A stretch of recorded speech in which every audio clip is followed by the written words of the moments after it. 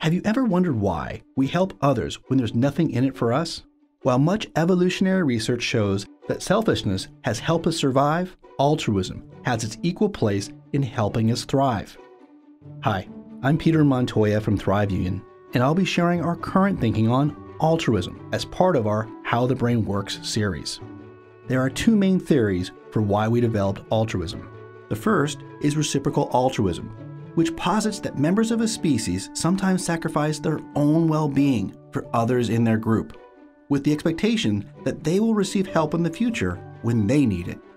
The second theory is kin selection, which is that we will give up our own well-being to help other close relatives survive. Brain scans show that our own threat response regions light up when a close friend is threatened. As James Cohn, a psychology professor who uses brain imaging, explains, the findings show the brain's remarkable capacity to model self to others, that other people close to us become part of ourselves. Helping others releases a bevy of feel-good hormones, endorphins, and neurotransmitters.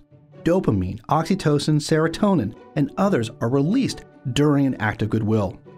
When we assist others, our reward circuitry lights up, including our midbrain, ventral striatum, medial amygdala, and orbital frontal cortex.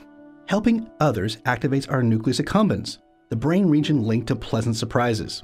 At the same time, the stress regions in our brains, such as the dorsal anterior cingulate cortex, right anterior insula, and right amygdala, become less active. All of these create the warm glow effect, a pleasant feeling that makes us want to give more to others.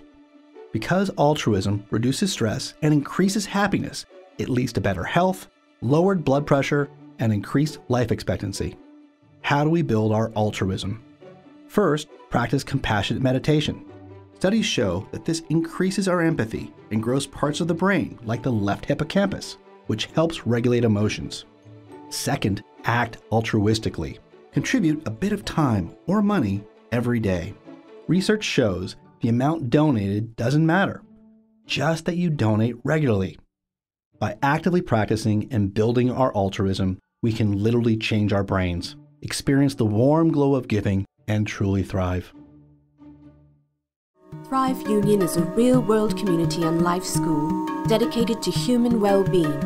Our regular events include parties, game nights, supper clubs, hikes, and Thrive meetings to build deep levels of intimacy, empower us to grow, and improve our world.